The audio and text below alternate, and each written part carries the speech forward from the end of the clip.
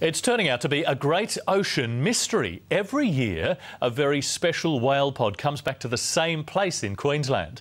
9 News has been granted rare and exclusive access to the crucial research that's helping keep their future safe.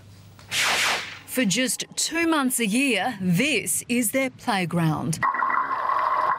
Gliding through the warm waters of the Great Barrier Reef, a rare subspecies of dwarf minke whale. They're very special and we don't know very much about them. Dr Alastair Birtles has studied the behaviour of these majestic mammals every winter for 18 years.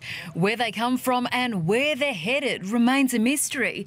But one thing's for sure, they are incredibly curious about us. When an animal approaches you like that and you look into its eyes and it looks into your eyes, it's a very powerful emotional experience. One these passengers will never forget. They just cruise past you, so gentle, and they gleam.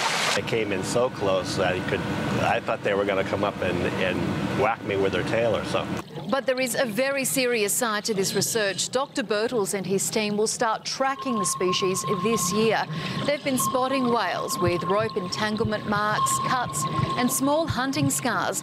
So the aim is to see where they're most at risk when they're not here in Queensland. Rest assured, despite a lucrative ecotourism industry on the reef, when they're here, they're as safe as they can be. It's never chasing them, heading off at the pass or feeding them or even having to sneak up on them. Underwater cinematographer Dean Miller knows that all too well. No wonder he comes back year after year.